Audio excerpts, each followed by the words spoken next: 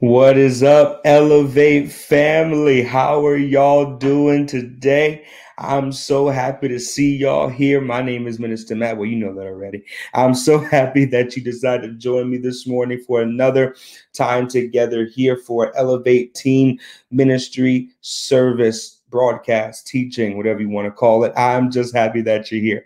I'm excited that you are about to hear a word from God, and I'm just happy to share it with you today. All right. So let's get right to it. I believe that this is going to bless you. I believe that this word is going to help you, especially in this time specifically.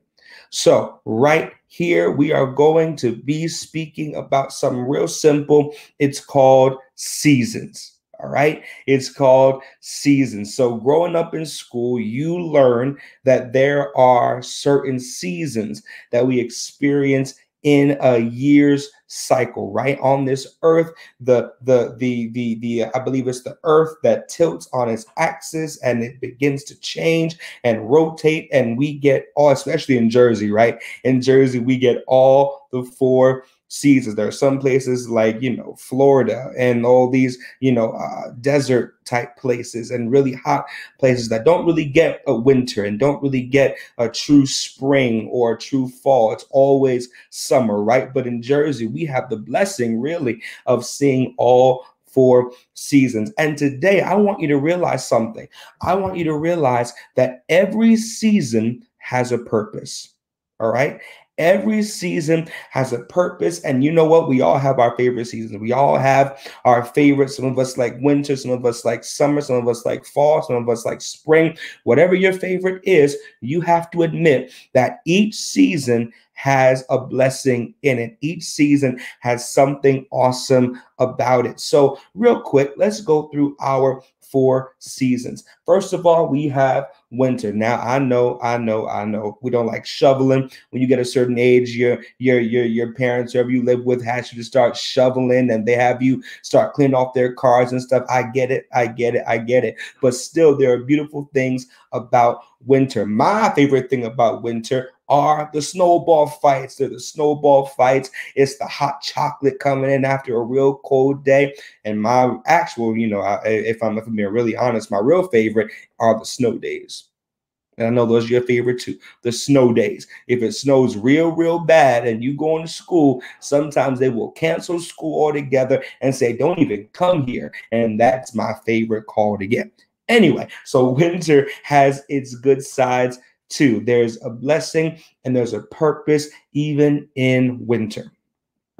Then there is the spring, man. Spring is a beautiful, but also sometimes a torturing season for those of us with allergies.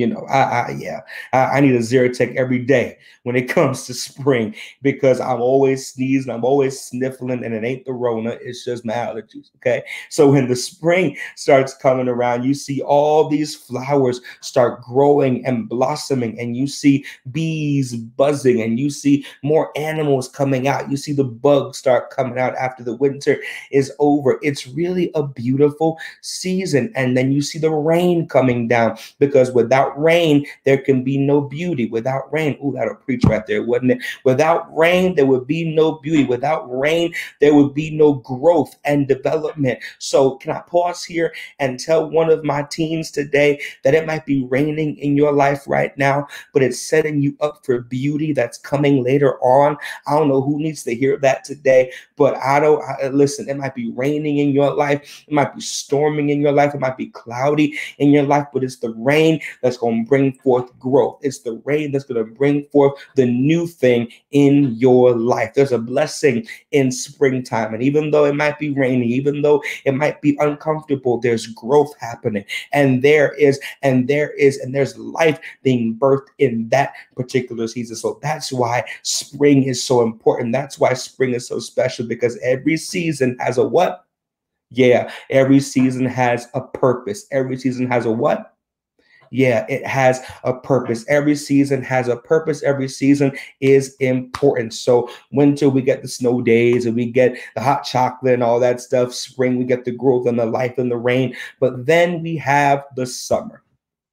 Now, listen, as an educator, as someone who works in a school district throughout from September to June, sometimes going into July and August, I love the summer. I love those times where I get to sit back, put my feet up, watch movies, turn on the air conditioner, go outside, jump in the pool, go to the beach, take trips, go on vacations, all that stuff. Summer is amazing. Summer is the season of fun. Summer is the season to get all your, as I say to my little ones, get all your sillies out, right? It's that season where you're able to blow off some steam and get rid of some stress, right? It's that time to reboot and to relax and to get ready for what's to come. So summer is a beautiful season where it gets hot outside and you get to open up that pool and you get to take trips to Six Flags and all that fun stuff, right? Summer is a season of fun, of life, of enjoyment. But then summer is also the season of a lot of danger,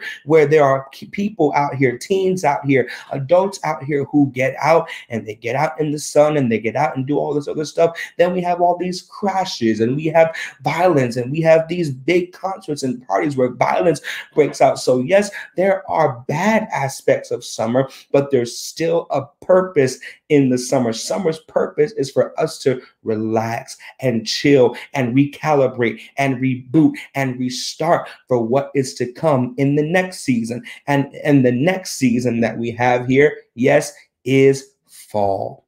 It's the season of fall. As our apostle said last week, the week before last, we are shifting seasons. We're in a new season. This past week was the first day of fall. It was the first day of fall where we celebrated, and you saw kids all over our building in my school making pictures of leaves and of leaves falling from trees and pumpkins and pumpkin spice and all that other stuff you get from Starbucks and Dunkin' Donuts, right? All this pumpkin stuff is starting to come out because it is the fall. But while summer is the season of fun, fall is the season of focus. Did you hear what I just said? Summer is the season of fun and life and enjoyment and relaxation and all that stuff. But fall is the season of focus. The biggest reason why fall is the season of focus is because of this right here. Back to school. I know.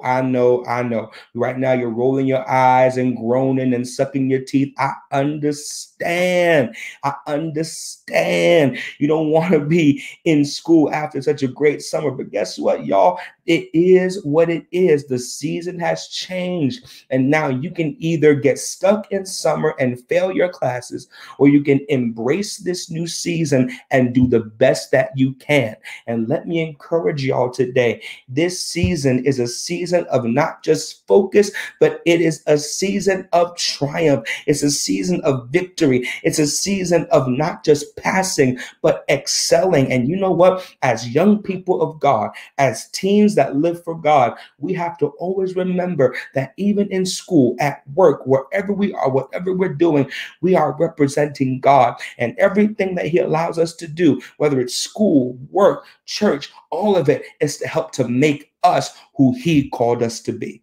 Did you hear what I just said? So this is the time for us to focus. I know you had fun in the summer, but it's time to let summer go. I know you had a lot of good moments and you went on vacations and you did all that stuff. Some of y'all were still quarantined, so you binged some Netflix movies and shows and all that stuff. But now it's time to turn Netflix down. It's time to put that stuff away, and it's time to get into fall focus. And I believe today that if you allow yourself to focus in this new season, you will find victory in this new season. And you'll surprise yourself based on how good you do and how well you do in your classes. Now is the time of focus. You got it?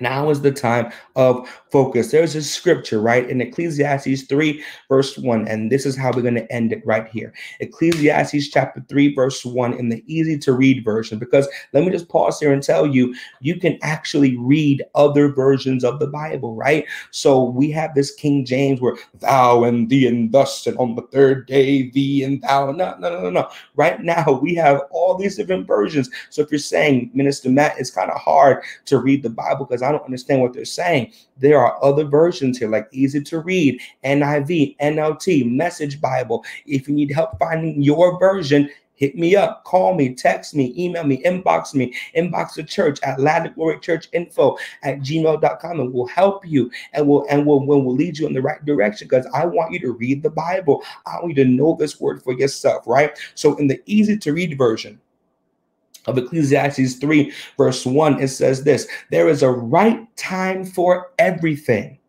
and everything on earth will happen at the right time. Can I say it again? There is a right time for everything, and everything on earth will happen at the right time. Can I tell you something? Fall is the right time for you to succeed. Fall is the right time for you to focus and learn and grow. Now is the right time. There is a time for fun. There is a time for relaxation. That was in the summer. There is a time for fooling around and going crazy and acting wild. That was in the summer. But now it's time. Right now is the time for us to focus and to learn and to grow. And I promise you, you will not regret time focusing to become better and to become greater at who it is God made you to be. You hear what I'm saying today? I want you to fall into focus. Woo, woo. I want you to fall into focus. Man, I'm teaching this to myself. Fall into focus. It's time to fall like these leaves, right? Fall like these leaves off the trees and fall, boom, right into a place of focus, because that's how you'll find victory. You got it? So today, what I want you to walk away with is now is the right time. Fall is here. A new season has come, and it's your time to fall into focus in this new season. You got it? I hope you learned something today. I hope you got something out of this lesson today. That's all I have for you. But I believe that if you listen to it over and over again, if you took notes, if you read the scripture, if you paid attention, I know that you will be blessed by what God said to us today. That even in this new season, it's a good time to focus and to grow and to learn. And guess what, y'all? You got this. I can't wait to see you make the honor roll. I can't wait to see your A's. I can't wait to see your college acceptance letters. I can't wait. Send them all to us. If nobody else celebrates you, I know your parents will, I know your family will, but if nobody else does, send it to us. We'll celebrate you. We're going to show up with some balloons and a big poster board with your face on it. I'm just serious. And so we want to celebrate you and your accomplishments. So throughout this whole year, whether it's you making the principals list, whether you made honor roll, whether you got an A on that hard math test, send us a picture, send us a message, send us a note that says, yo, I passed this. I am so proud of myself. And we're going to come back and tell you how proud of you we are. So again, you can do this. You got this. Fall into focus and know that God will bless you every step of the way. You got it? All right, y'all. I love you so much. Lad of Glory loves you. And guess what? We coming to church today. I hope you're getting ready. I hope you're watching this while you're putting your clothes on, getting ready to come to church.